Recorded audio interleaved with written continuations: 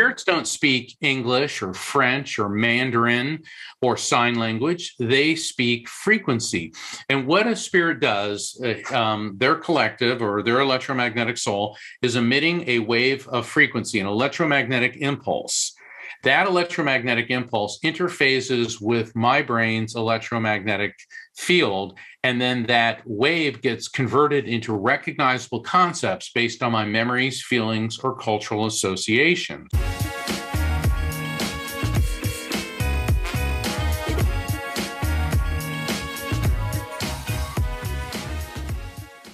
Welcome back to another edition here on Mentory TV. From Crisis to Creation is a series that I've launched at the beginning of the first lockdown in April 2020. Now, we are almost at the end of 2021. I can tell you one thing.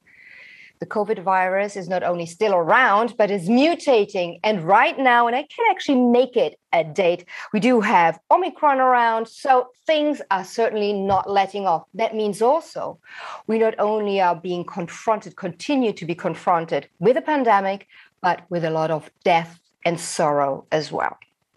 Now, I have to say, one thing is, of course, the pandemic, which is tragic, but I also lost my mom only about a couple of months ago. So it all kind of fits into something that you may even call serendipity, because I got this book into my hands. It's called The Afterlife Frequency, the scientific proof of spiritual contact and how that awareness will change your life, by Mark Anthony, JD. Mark, thank you so much for joining us here on Mentory TV. It's awesome to speak to you about something that is like so pertinent, so actual, and very personal in my case. Vielen Dank, or thank you very much. It's an honor to be here, Patricia. I've really been looking forward to speaking with you as well. Well, Mark, you know, before we get into what you try to express in your book and really try to communicate to the general public, let's talk a little bit about you as the originator, talking about life, death, the afterlife. How come you are known as, a medium, somebody that can actually bridge and communicate between who we are here in the living, in the material world, and the beyond or the afterlife? Well, this has been part of my DNA, literally, from day one. I was about 3.5 years old, and I started seeing spirits. And it's not unusual, Patricia, for a toddler to talk to and have invisible friends. But when my mother and father can see them as well, and they knew what was happening because both of my parents had these abilities. And my mother was a commercial illustrator, an artist, fashion designer, and she was of Italian descent. And her side of the family, and there's mediums that run in it for generations, she was like, oh my gosh, he's got it. And my father, who was a Navy SEAL and at the time a NASA engineer, was like, oh, he's got it. And okay. All right. Well, the thing is, my father was very concerned about my abilities, not because he saw it as a negative thing, but it would be how people treated me. And then when I was about 5 years old, I was beginning school. I was starting Catholic school. I was raised in the Catholic faith. And I remember before I went to school, my father, he got down on a knee and he looked me right in the eye and he says, Mark, do not talk to this about anyone but your mother and I. He said, you can tell us anything you want, but other people won't understand. And people who see things that others don't will get taken away. Well, Patricia, that really scared me. And he wasn't trying to scare me. He was trying to protect me. Mm-hmm. And there was always this, don't talk about it. Don't talk about it. And I certainly, when I started school, I figured, we're in Catholic school and they're talking about angels and saints and all these invisible entities. And then the dogma came in and I realized, okay, don't do this. But I discovered years later why my dad was so fearful for me. About 20 years before I was born, his sister Marjorie was also a medium. He had 3 sisters, one who died when she was 20, and he was the closest to her, and that really devastated my father. And then he was closest to Marjorie, and Marjorie, my dad, his mother Grace, and his mother Isabel, and the maternal grandmother Grace were all mediums, and it goes back even farther than that. But Marjorie got married to this very religious fundamentalist, and he was afraid of her abilities. And she was very good at premonitions. She would pick up on things that would happen. And he was a machinist. He worked at a steel factory, steel plant in, I believe it was in Harrison, Pennsylvania. And so one morning he's getting ready to go to work, and Marjorie throws a fit. She goes, you're not going, something horrible is going to happen. And they got into this big argument. He goes, fine, I'll stay home. Well, that day, Patricia, a crane was lifting thousands of pounds of steel beams, and the cable snapped and it crushed the machine shop that he worked in. It killed everybody there. Amazing. So logically, if he had been there, he would have been killed. Well, you might think that he would have been grateful, but this intensified his fear of her, and he conspired with a psychiatrist who diagnosed her as a paranoid schizophrenic. They sent these men in an ambulance to her home, forcibly removed her, put her in a straitjacket. They took her to a mental institution, and poor Marjorie was subjected to electroshock therapy for over 6 months. Mm-hmm. And it so damaged her brain that she never spoke about seeing spirits again. And, my parents were well aware of this. My mother would have nothing to do with that man. She didn't want him in her house again. And I never met my Aunt Marjorie. She died before I was ever able to meet her. Yet she comes to me. Mm-hmm. In fact, in the Afterlife frequency, I mention Marjorie. And I know that when she comes around, it's usually it's a warning. It's not that she's bringing evil, but she's like, Mark, you have to be alert. And so now I understand why my parents were, or especially my dad, was so concerned. And at least these days, I can be on a show like this, shows like this. I've been on national television, national radio, and this is a more openly discussed topic. I mean, there's still a lot of people that don't believe it and probably never will. And there are still parts of the world where what I do is punishable by death. Mm-hmm. So we have a long way to go, but we've come a long way as well.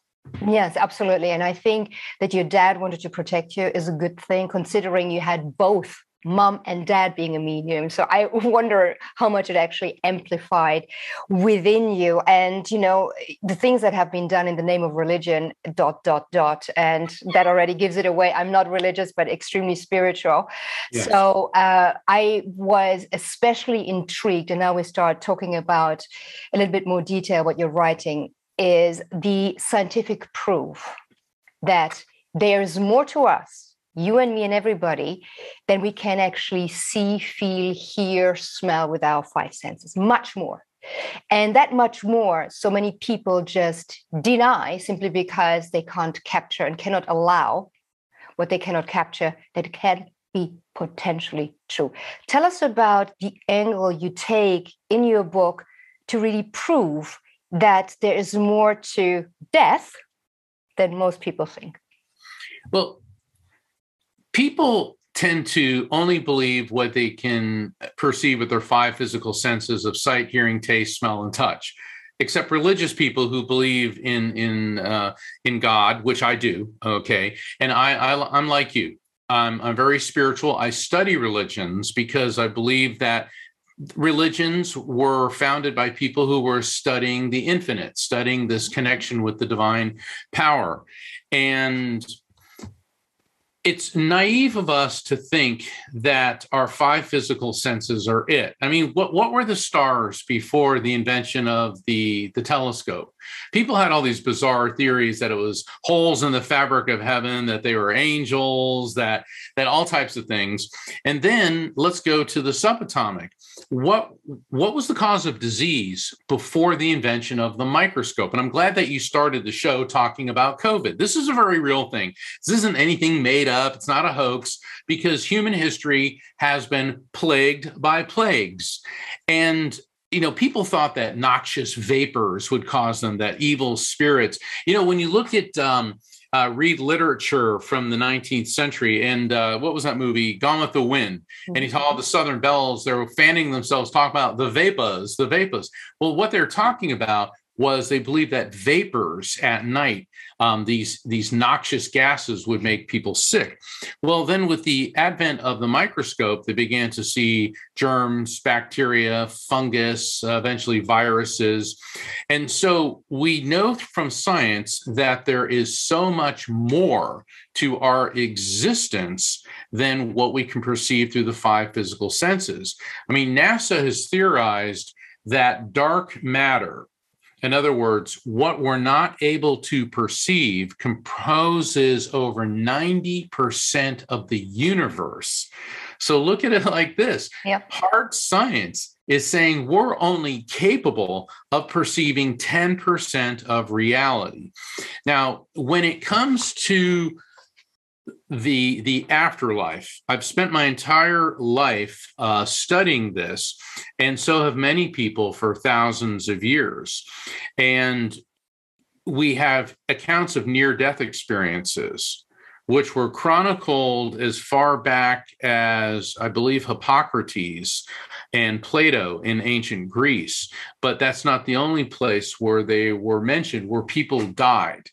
And then they came back to life, and they began talking about this transcendent realm, going through a light, encountering deceased loved ones, encountering this vast intelligence.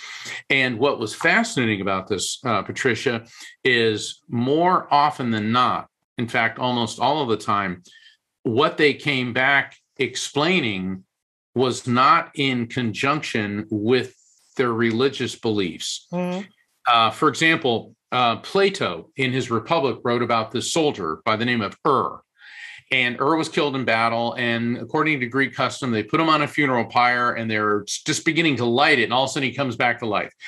And he talks about going into a light, encountering deceased loved ones, encountering this infinite intelligence. And he talked about several lifetimes and how we're all connected. Yep. Did he see Zeus? No. Did he see Aphrodite or Ares or any of the Greek gods? No. He saw something greater than that. And he spoke about reincarnation, which was not part of the ancient Greco-Roman belief system. Mm-hmm. And anyway, I'm just using it as an example because there's several of them throughout history. So within the last 50 years, we've had survival of consciousness and near-death experience research, which has concluded that the who and what we are survives physical death. And if you indulge me just for another minute, that's why I introduce in the afterlife frequency new terminology to define these phenomenon. As a mediumship and the terminology related to it was coined in the Victorian era, mm-hmm. and it's antiquated and out of date.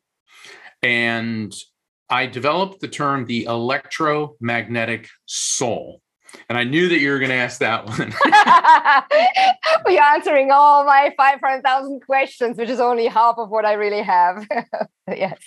Well, I came up with the term the electromagnetic soul after years of research, because every great teacher, every great faith leader, going back to the sages of ancient India, to Zoroaster, Moses, Buddha, Jesus, Confucius, Muhammad, Lao Tzu, Native American spiritualists, Gandhi, Mother Teresa. I mean, you could go globally. They all talk about the soul, who and what we are, pre-existing the body, coming into the body, and then moving on when the body dies. And we know from the laws of physics that energy is neither created nor destroyed, only transferred from one form to another. We know from neuroscience, the field that studies the human brain, that the brain has an electrical field. The whole body does. But the brain has the most complex electrical field, and that everything on the subatomic level is composed of electromagnetic energy. So in a nutshell, I developed the term electromagnetic soul to define what we really are, which is a pure spirit consciousness, which is eternal electromagnetic energy, neither created nor destroyed, only transferred from one form to another. Yes. And just to kind of unfold this a little bit more. In physics, you write in your book, actually, if you look at quantum physics, there is no such thing as matter. Because as you were saying, so you have the atom, then you have the proton, the electron, the neutron, and under that, you have the quanta. So quantum physics, which I studied also thanks to Joe Dispenza, is, you create, you can see what you want to see, or you can blind out or blink out what you don't want to see. It depends very much on that. So even us in that physical form right now living is actually nothing else but energy, frequency at a different level, which either like water is more condensed, or when it evaporates, it's still water, but in a different form. Exactly. I love that analogy. Yeah, we could look at our world as a chunk of ice, okay? Or rather, let's look at inanimate objects like this pen, okay? Because I love what you said about, all right, everything's made of molecules, which in turn are made of atoms, which in turn are composed of electrons, protons, and neutrons. All right, we all studied that in school. And then with the advent of quantum physics, like you correctly pointed out, those particles are made of the smallest particle, which is a quantum. Now, for the physicists and the science people who are listening, technically an electron is a quantum because it's 1/1800th the size of a proton. So let's make sure we because I know get people it right. Scientifically. Blah, blah, blah, blah. It's like, look, yeah, we know that. All right. I mean, Patricia and I could spend all day just explaining what I explained, but what that means is that everything is electromagnetic energy. And this pen is the same electromagnetic energy that I am, that Patricia is, that you are, that the radio waves that are broadcasting the show, that the light you see, that the water in the ocean, the surface of the moon, the distance between the stars, everything's electromagnetic energy. And we also know from quantum physics that everything has a vibration, which is why think of inanimate objects as a chunk of ice. It's water. Think of us as liquid water, okay, because we've got more vibration, more movement, and think of spirits as steam. Mm-hmm. Okay, so I loved your analogy, and when we begin to understand that, we realize that what people that are having a near-death experience are talking about, that we're all interconnected, because we are. Energetically, on the subatomic level, everything is electromagnetic energy. And once again, the electromagnetic soul, when we die, think of our brain as a drop of water. And that drop of water leaves our brain and plunges into the eternal sea, what I call the collective consciousness. And that's why when spirits come through and they'll communicate to somebody, they can give you information that far exceeds anything that they knew. And oftentimes they'll bring through messages of a healing nature, because that's what spirit communication is all about. It's about love, healing, resolution, and peace. Yes, and that is something that was really an eye-opener for me, Mark. And that was when a couple you described lost their baby. And all of a sudden, the spirit of the baby came to you and talked to you about something that was extremely mature. And they said, well, how can our baby know that? And that is another reason to just explain that a soul is ancient. It was there before, it goes into the body, and it will be, after the body diseases, still there. And in that collective consciousness can absorb whatever the wisdom there is and can transpire it, which I thought was very interesting. Now, in terms of the vibration, I find this super interesting with regards to what you have as a gift, as a medium. All right. Now, in your book, without giving too much away, you describe what we all have. Okay, these premonitions. Somehow something doesn't feel right.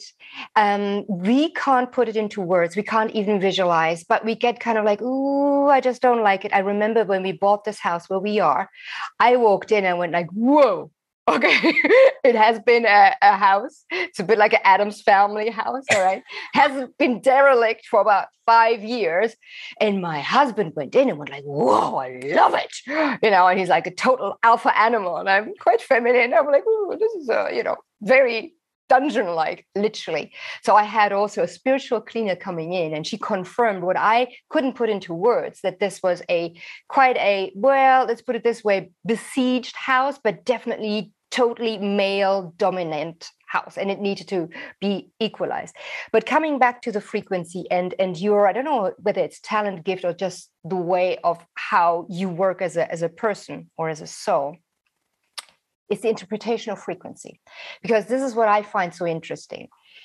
You talk about AM and FM, like in the radio. Okay. So you and I are low frequency in our human bodies. We're in AM radio. Yes. Yeah, AM radio. And FM going is the soul. Right. Now, apparently there are two parts of our body that you can read. Yeah, that's the pineal gland, or our third eye also. Very and good. The solar plexus, right? Right. And once I feel something somewhere, you know exactly how to interpret it. Now, tell us about what especially the pineal gland can do, and which is also our access, the Joe Blogg's access to the RAFT method that you describe also.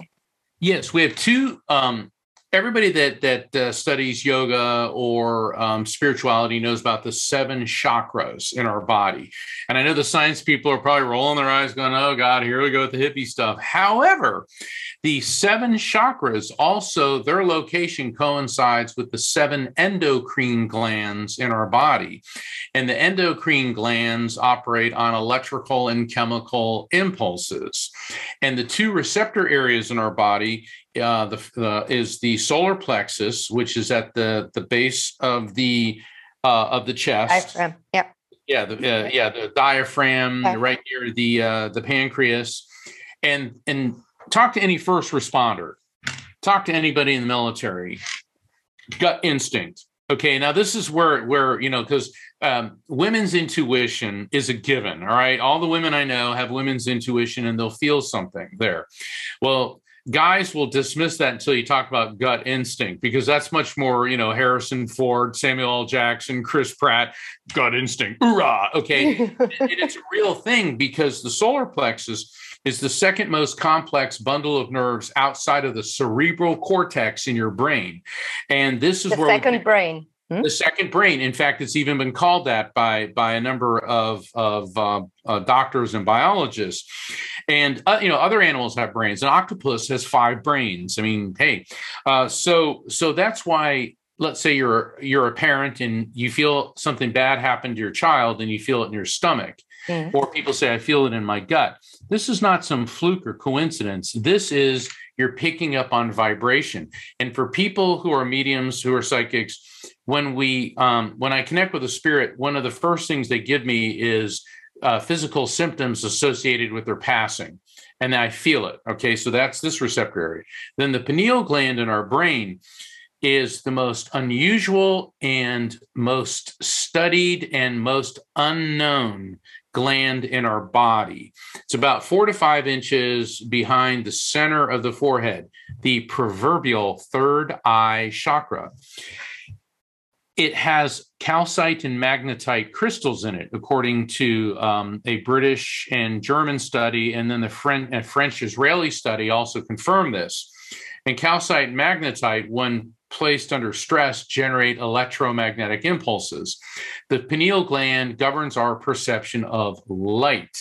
And I think it's not just the physical perception of light. And by the way, light is the only form of electromagnetic energy visible to the human eye.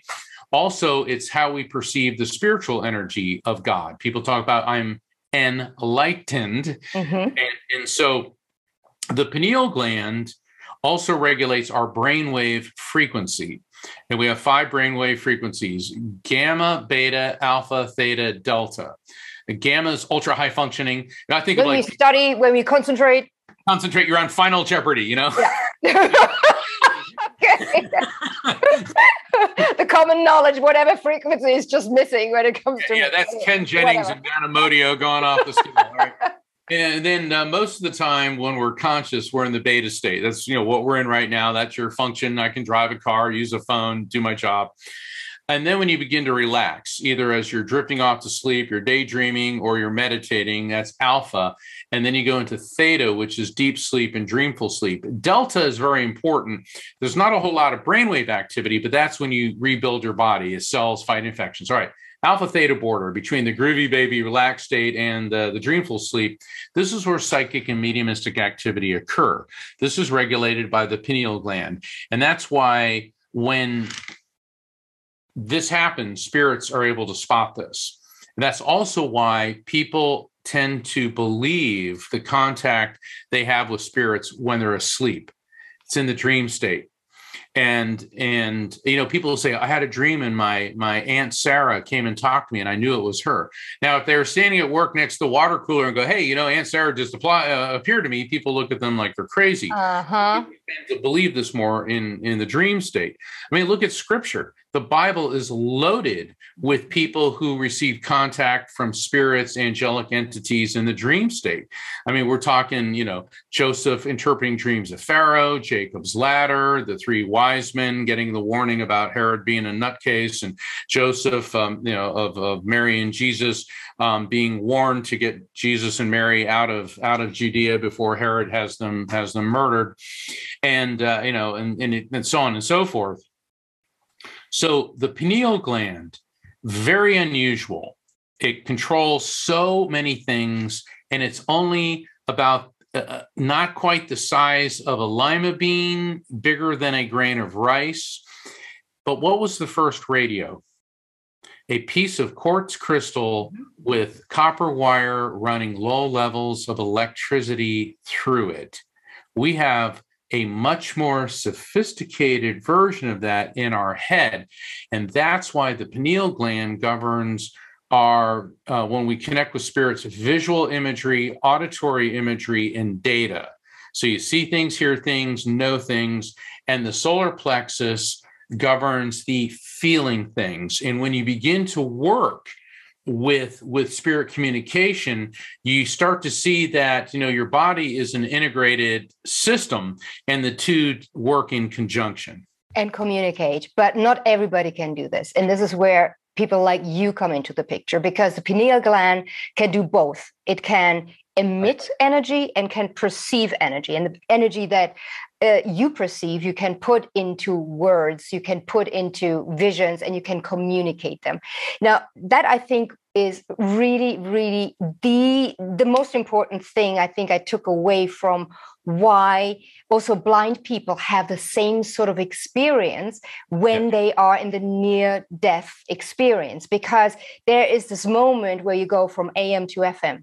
Yeah. Right. And vice versa. So you kind of transfer for a moment and then you're back again. And then these commonalities with we're going to the lights, we are floating, we are seeing other deceased ones, as you were just mentioning, and then looking back or looking in front or being scared. I mean, there's also the distressed kind of near-death experience, or the one that you share, which I thought was, again, very, very interesting, that people close to you can have the same sort of feeling, vision, or whatever you experience in the near-death experience with you.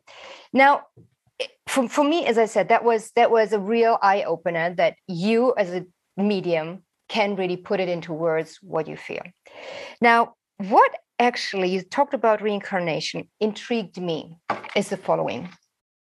And I wonder what you say, and I'm not a skeptic, but you say to skeptics. We are increasingly more people, human bodies on the planet. So moving slowly, 8.5 billion, 9 billion. Now you know what's coming. Okay. Energy is always there. It just goes in, stays, goes out again, but in totality, it's there. So what happens? Do spirits split when they reincarnate into two different bodies, because there are two different bodies now to fill? Before it was just one, but now our demographics are changing. Talk to us through this. How can we imagine that?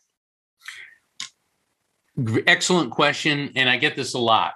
There are more people alive today on planet Earth than have existed in all of history. So in other words, if you say that there's reincarnation, we have more bodies than we have souls. Now, what you were mentioning was the split soul theory. That's not something I subscribe to. There are people that do.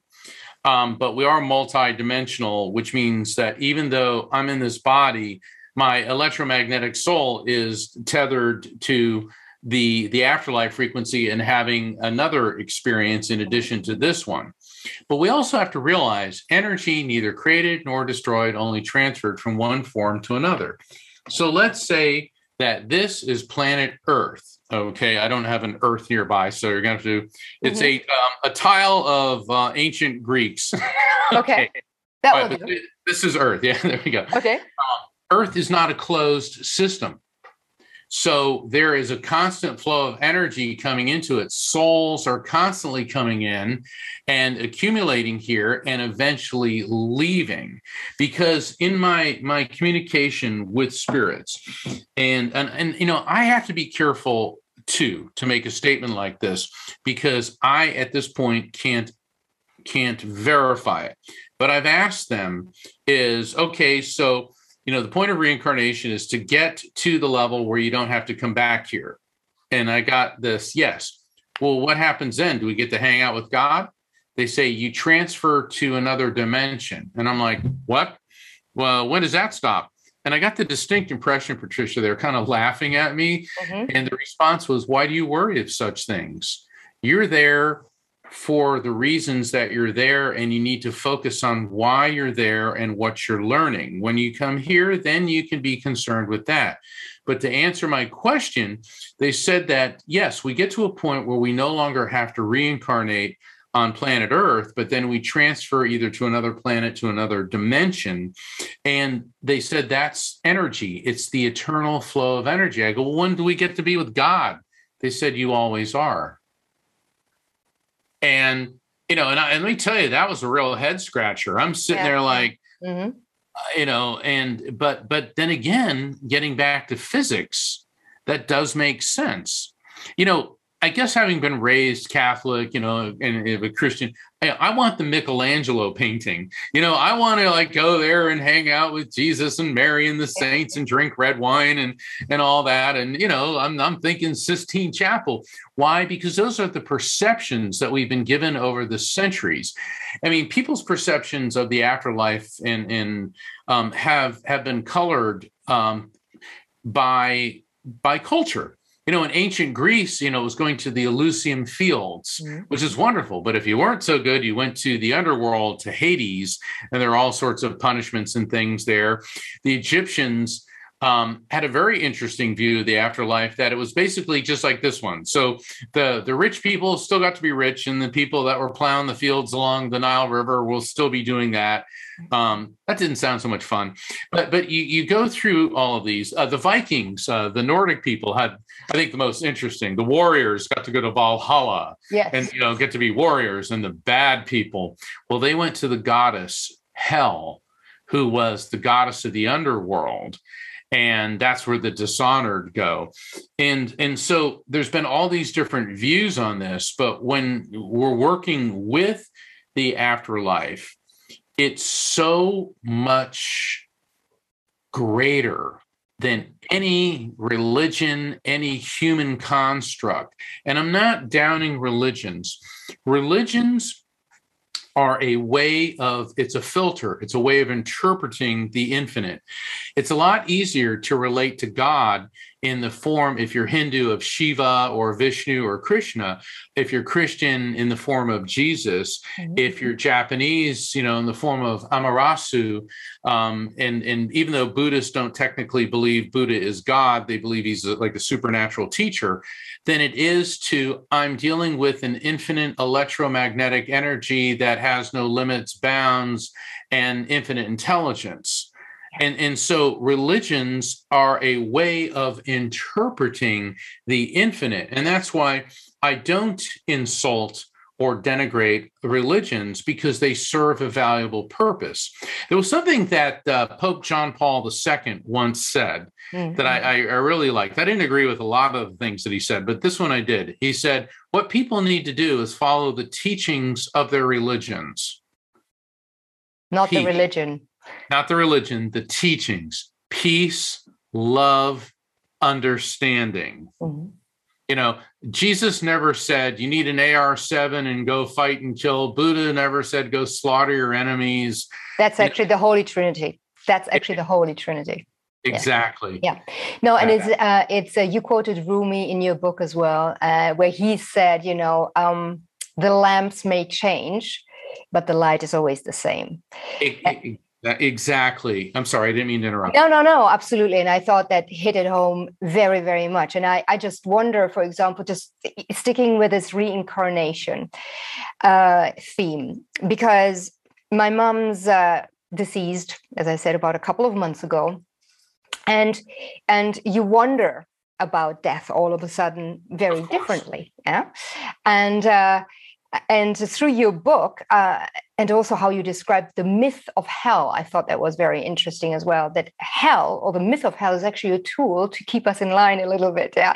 Like also the 10 Commandments, just to keep the social structure going. But I just wonder, you know, whether hell is what we're experiencing right now because we are conscious, or whether, you know, once we are in the spirit only form, you know, because the physical has then also migrated, whether that is really heaven. And you also point out in your book that energy or spirits or consciousness or whatever you want to call it, they don't suffer, they don't feel pain, they, you know, they are just there. Yes. How can they then communicate? Well, when I say they're not stagnant. Okay. And spirits are pure energy. They don't get sick. They don't get old. They don't get tired. They don't die. And when a spirit comes through to me, initially I get their gender. Then usually I get how they died. But what those are identifiers. Because if they come through like basking in the light, like if your grandmother came through and you only knew your grandmother as an older woman and she comes in looking like she did when she was 22 years old, you'd be like, who? Who are you? Yeah. You know, and that's why when a baby comes through, normally I'll see a baby as a star, like this beautiful white light. And then I know, oh, that's a baby, because even though this person may have died in infancy, their soul, their electromagnetic soul, is an immortal living being. So if they showed up looking 32 years old and a college professor, you'd be like, now who are you? So they know to work with us to give us identifiers so that we can relate to them. And then once we get confirmations on who this is, that's when they're going to start transmitting more information to us. And I was doing a reading for this gentleman, and his brother came through, and I said, I see him, and he's on these crutches, and he's having a hard time walking, but now he stood up and he threw the crutches aside and he started dancing. And this gentleman said, my brother had cerebral palsy and he couldn't walk. So what did his brother show him? First, the identifier that I'm your brother, I had cerebral palsy, but now as a spirit, I'm free of this. And it was beautiful. And this gentleman, he was in his 80s, and I could see the tears in his eyes, because my poor brother, he struggled so hard, and to see how happy he is now. And you know, that's just one example of many, how spirits will let us know that they're immortal living beings. Now, why do they communicate? They love us. It's all about love, because being electromagnetic energy, they move. Everything in the electromagnetic spectrum moves at the speed of light.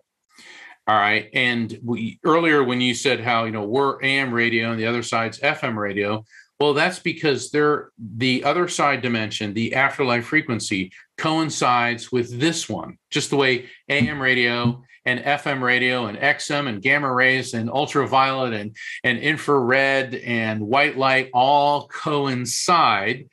That's why they can appear so quickly, because they're just adjusting their frequency from the afterlife frequency to our material world frequency. They also are able to feel that our pain. think of everyone that you know in this world and in the afterlife as being connected to you through a three-dimensional spider web. Mm-hmm. How do spider webs work? Through vibration. Absolutely. Something hits a spider web, it sends a vibration, the spider knows. Yep. So we're not putting a spider in this example. Okay. No. So you're grieving intensely. You're sending that vibration. The spirit picks up on it. He or she comes to you, and it's like, wow, I'm smelling my mother's perfume. She wore Chanel number 5, but there's no bottle of Chanel number 5 anywhere. Guess what? She sent a vibration to you, and it accessed a memory in your brain, one that you associated with her. Mm-hmm. Now, I call these frequency beacons. Yes. And spirits can send them to you. You can send them to a spirit. This also gets back to what we were talking about earlier with the solar plexus. Let's say you feel something's happening with your child. Well, guess what? That's a frequency beacon too. So it seems to be more readily apparent with spirits. Reason being is they're not burdened by the lower, denser vibration of a physical body. And they're not blocked by the physicality and the mind and the kind of, it's not rational. Precisely. Mm-hmm. Genau. Isn't that? Genau, ganz genau. Hey, your German is fabulous. Finde ich super. Okay. I spent a fair amount of time in German. I speak Tarzan German. I mean, I can. That's very nice. They'll look at me and laugh, but then they'll bring me what I ordered. So at least I'm getting It's like, you want food? No, I'm going. That always works in Germany. Sorry. And it's funny too, because some of my German friends would correct my pronunciation. It's one time I'm sorry, I'm digressing, but this has to do with spirit communication. I was in Paris and I was in my hotel room and the TV was on and I'm seeing football and I'm hearing the announcer going, "Football d'Americain, c'est bon." And I'm like, he's speaking French with a Brooklyn accent. And then I go, oh my God, that's how they imitate America. You know how we go, come to the French restaurant. Yes, absolutely. Yeah. And so they imitate us by affecting a Brooklyn accent. And I remember sitting down laughing. It was one of the funniest things I've ever heard because people are constantly asking me, well, you always say you're seeing this, feelings. Why don't they just tell you?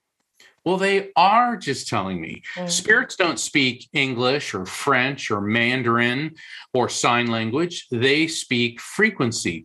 And what a spirit does, their collective or their electromagnetic soul is emitting a wave of frequency, an electromagnetic impulse. That electromagnetic impulse interfaces with my brain's electromagnetic field, and then that wave gets converted into recognizable concepts based on my memories, feelings, or cultural associations. But I don't always understand what it is. And this is a brand new example. You're I think probably the first show I'm getting to tell this on. Cool. I was doing a reading, I think it was about 2 weeks ago for this gentleman. And it was on the phone because a lot of the readings I do are on the phone because it's just as accurate as in person because, once again, moving at the speed of light.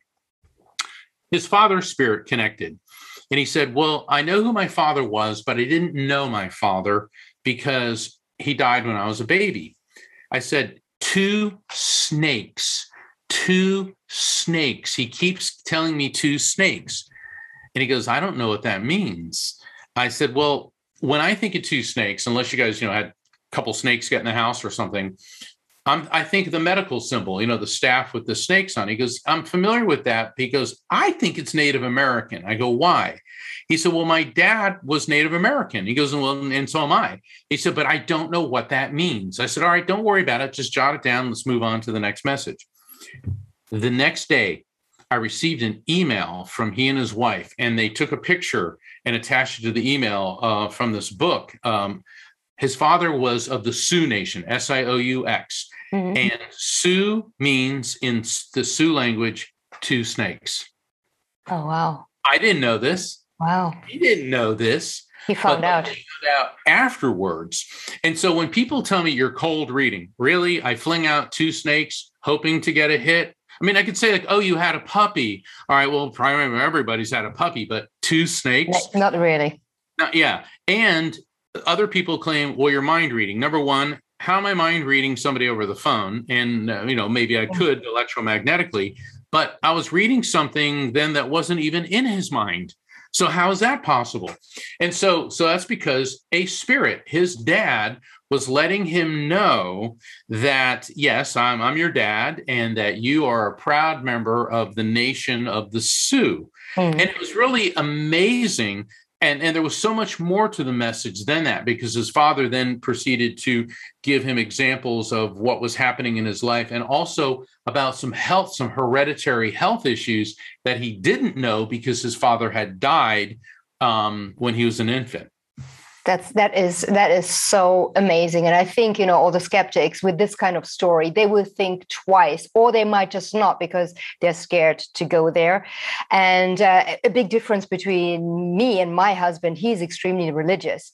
So when I told him I'm going to speak to you, he loves it, he's open to it. And I said, and I'm going to speak to Mark to book a reading with him because I would like to talk to my mom. And I said, well, why don't you talk to your mom too? Oh, no, I like to see her the way I do. I like to speak to her. I speak to her every day. But there was a total no blocking.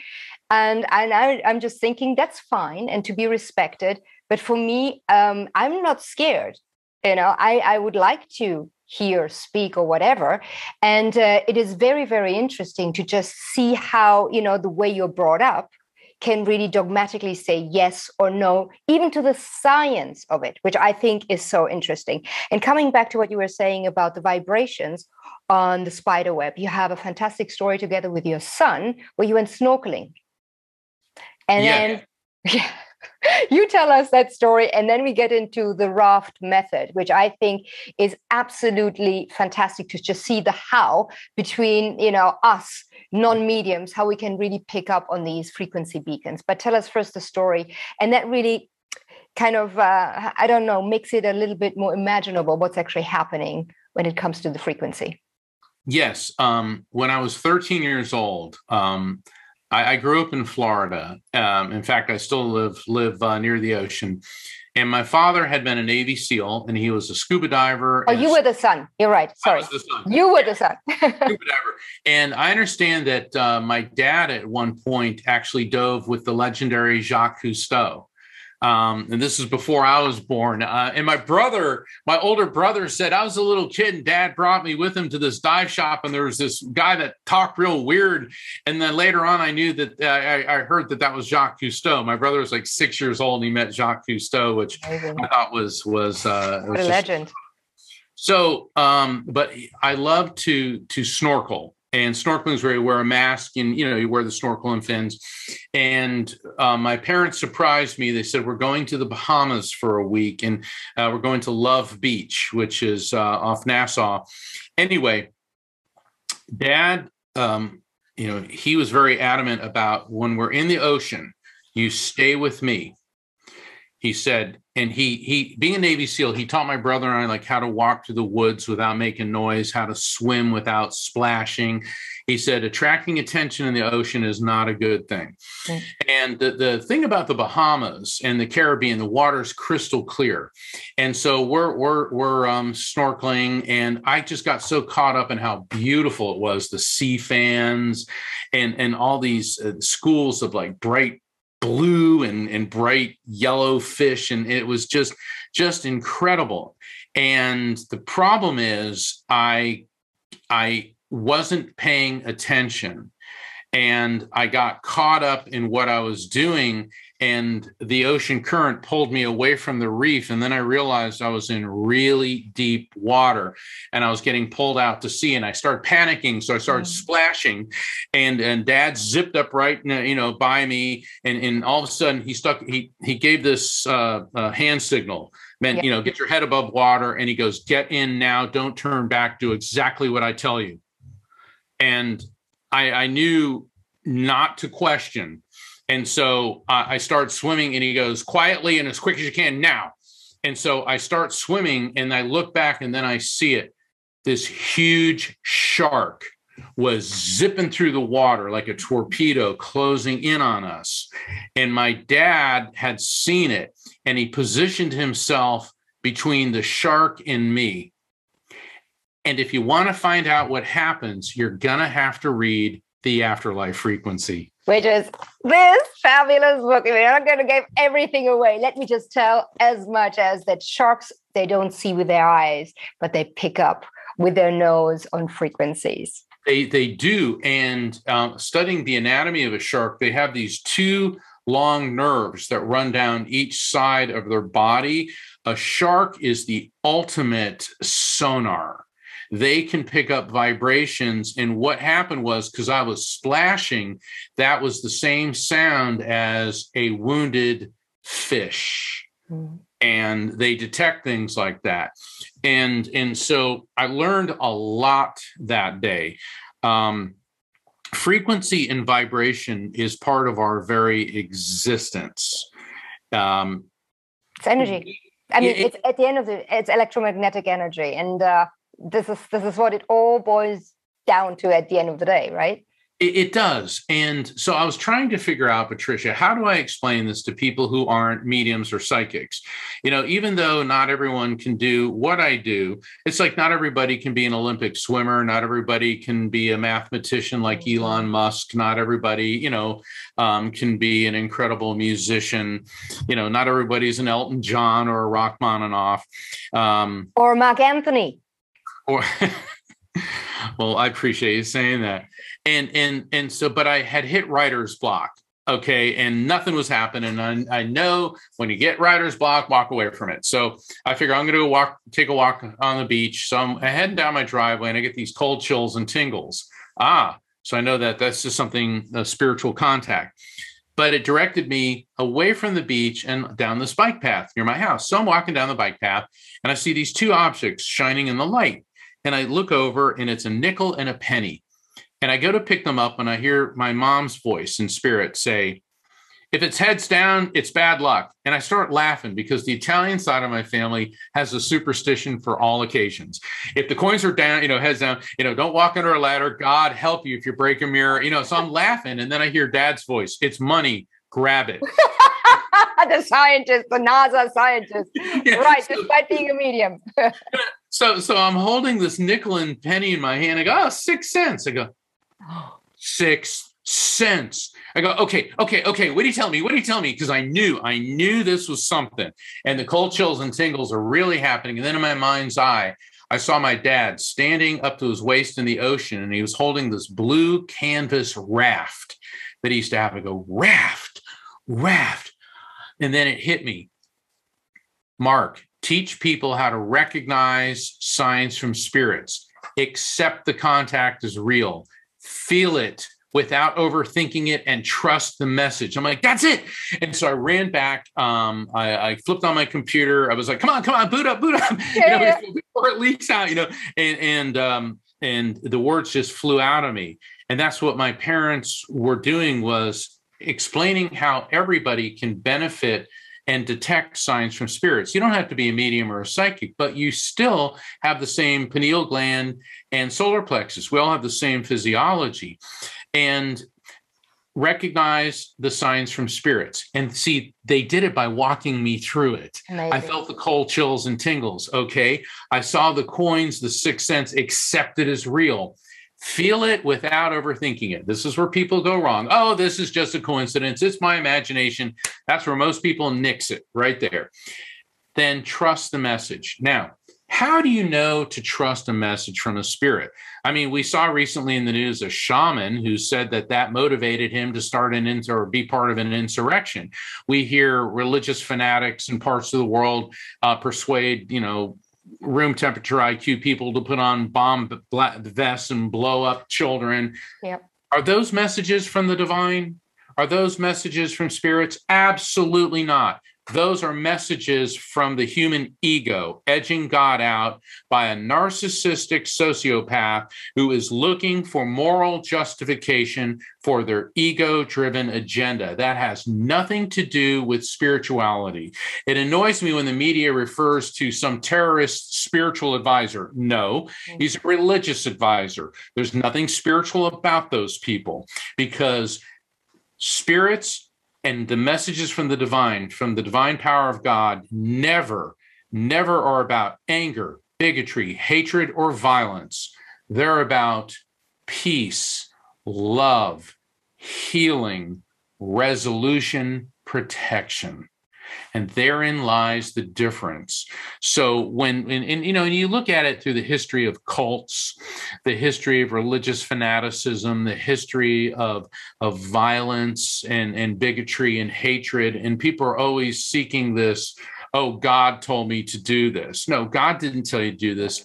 Your ego did. Yeah. Edging God out. I love that one. Edging God out. That's the ego. And think about it. Anytime you have done something hurtful to another person, hurt their feelings, were you acting out of love for them, or were you acting out of a me, me, me? The latter. Of course, which then translates into another realm you talk about as well, which is karma. But I think what is very interesting in the RAFT method, the recognize, accept, RAF, T. Exactly, T, is that my own experience, it's been years that I do transcendental meditation. And you do change brainwaves, as you were explaining before. So often I try to get to theta, of course. And when I do it in the presence of my family, so for example, my husband would say to me, I feel really, really tired. Why don't you do a little bit of TM? Yeah. And he would never, he's not spiritual in that sense, he would never learn something like meditation, because this is what my job is in the family. But he thoroughly enjoys when I do my TM, that I transmit certain energies that he's able to pick up on. And that is exactly the how of anybody being actually able to grab hold of that frequency, the afterlife frequency, which actually is in parallel with us all the time. May the force be with you. All right. Exactly. And that's one of the proof that I have. It is. And you just gave a really good example of how your EMS overlaps with your husband's EMS. Okay, because the frequency alignment, that's how we're in tune with other people. It all gets back to we're energetically linked. And you also gave a very good example of how the RAFT technique can be applied not just to a situation like I was in, but to maybe you go to a medium, or maybe you have a TM experience like you and your husband did, or making sense of a near-death experience or a deathbed vision. So it became apparent to me that the RAFT technique can be used across the entire spectrum of the different forms of spiritual communication. And that's one of the reasons I wrote the Afterlife frequency, is because traditionally, Patricia, meditations in one field, spirit communications in another, near-death experiences in another, out-of-body experiences in another, they're not. They all have a common denominator of energy transfer and frequency alignment.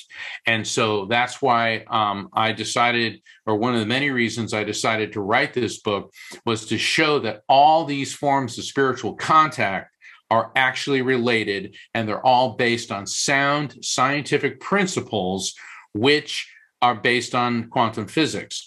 I've had some people say, oh, well, you're shoving God to the side. It's like, absolutely not. As Nikola Tesla said, and I think you mentioned this in the beginning, what one person calls God, another calls the laws of physics. God exists. The afterlife exists. Our EMS is an eternal living being. We can communicate with EMSs, our souls, and we'll be reunited with our loved ones in the light when it's our time to leave this world. And the thing is, God has a delivery system, and quantum physics explains that delivery system. And there's nothing blasphemous or heretical about that understanding.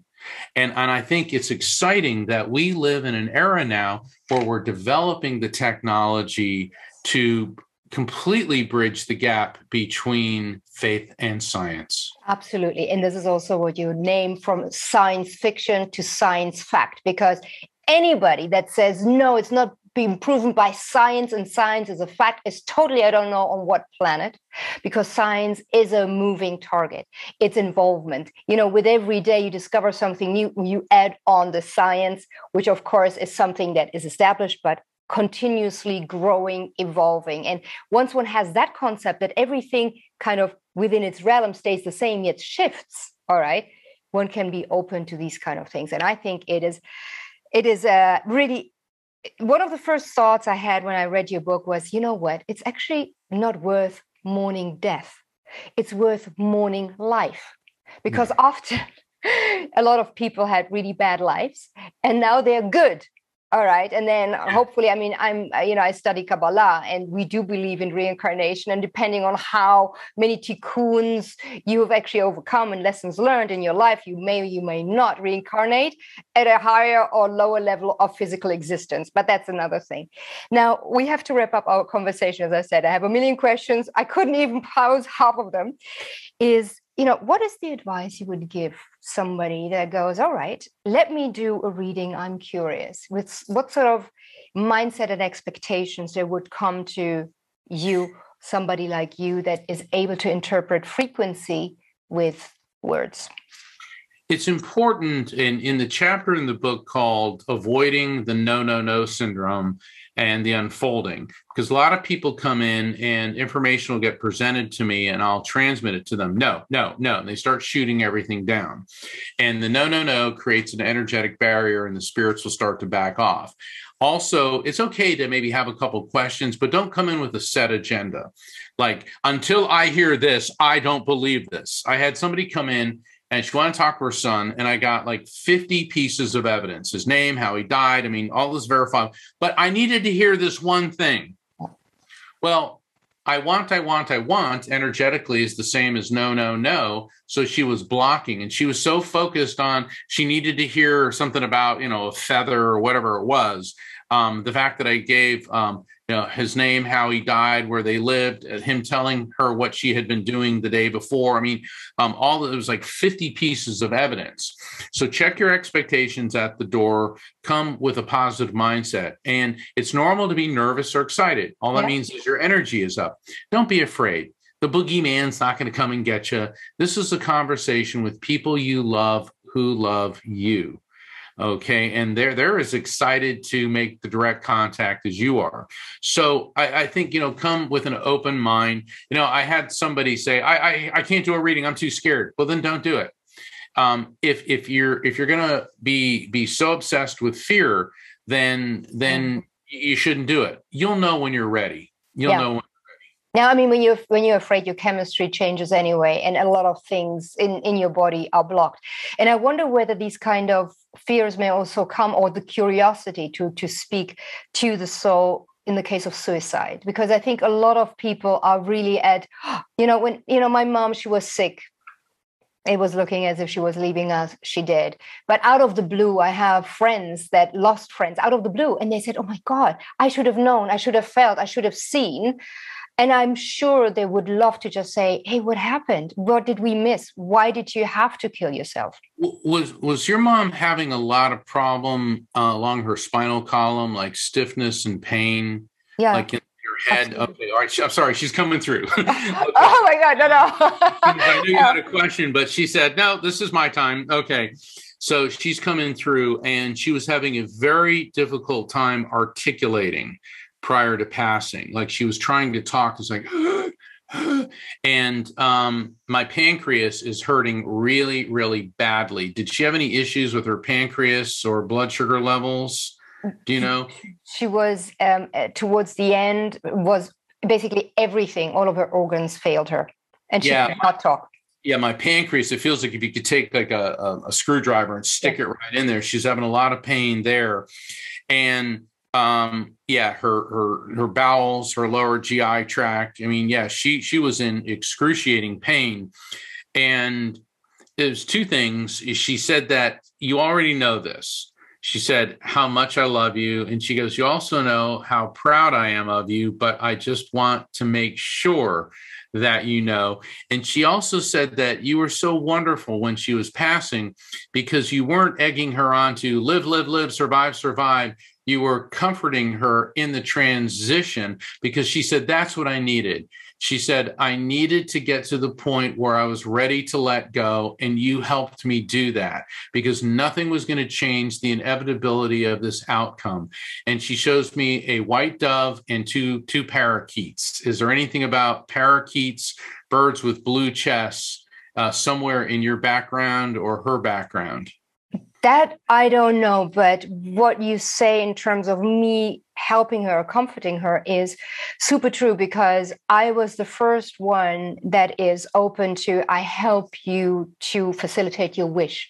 And I always felt she was so in pain and she would never accept. I mean, she got acute leukemia. Then she was given chemo. And the chemo basically resulted in a collateral impact of being paralyzed from the neck down. So my mom could not, and she's a mover. My mom is a mover, obese as she was. And I always said, Mom, I know this is difficult for you. I know you don't want to live like this, but if you ask me anything, I'll be there for you. And nobody would do it. She keeps getting back to these blue birds. She said the song of birds, the song of birds. So I want you to think about, this is one of those things that'll make sense later on. Yeah. But the white dove, that to me symbolizes, unless there's something with a white dove, that symbolizes ascension to the white light. Okay, so she wants you to know that she's in the white light. But this beautiful blue, it's funny because even though I'm seeing on, how some parakeets are green and others are blue, they have this light powder. I call this Virgin Mary blue. Okay, so it could be some reference to the month of May. Okay, because May is dedicated to Mary, the Mother of Jesus. Also, a name like Mary, Maria, Marilyn, something like that. Well, she is born in May. There we go. Okay, she was born in May.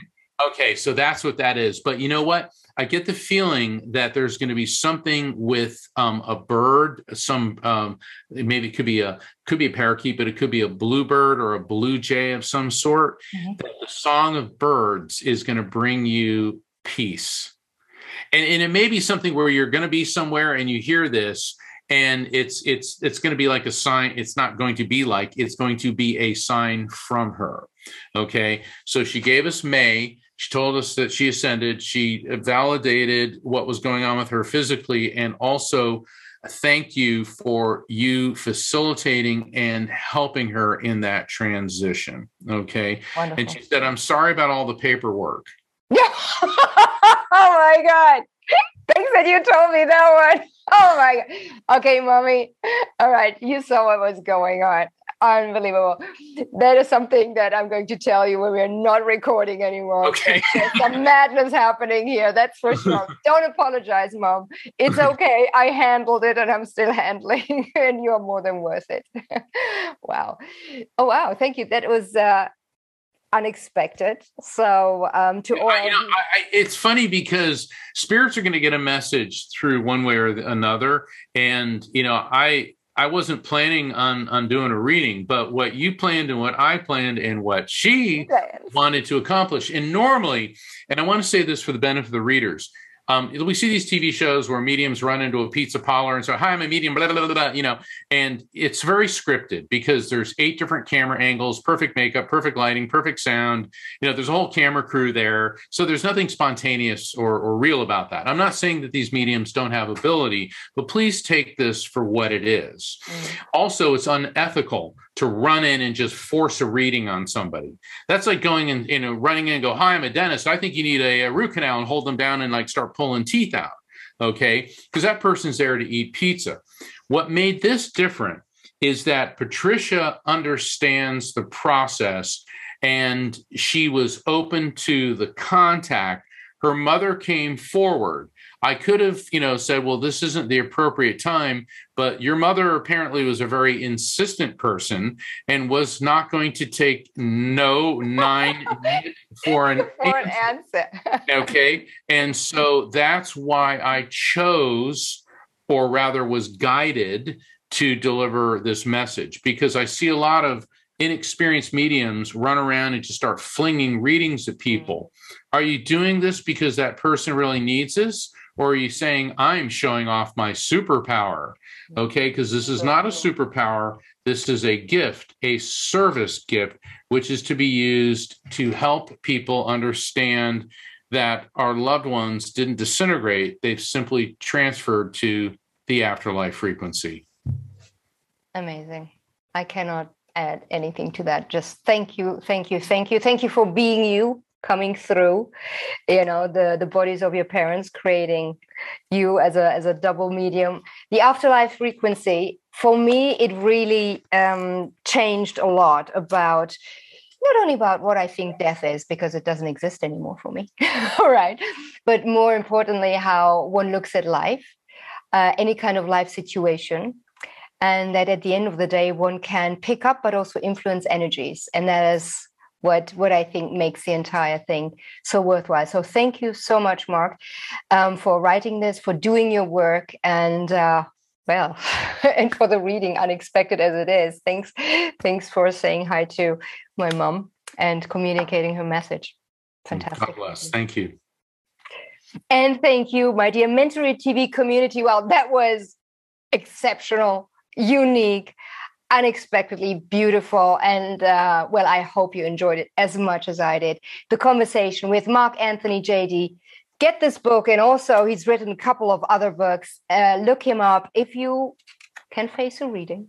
He is there for you. And just look at things the way they are, and it's all about energy. It's everywhere. And just like George Lucas says, may the force be with you. See you soon. Bye.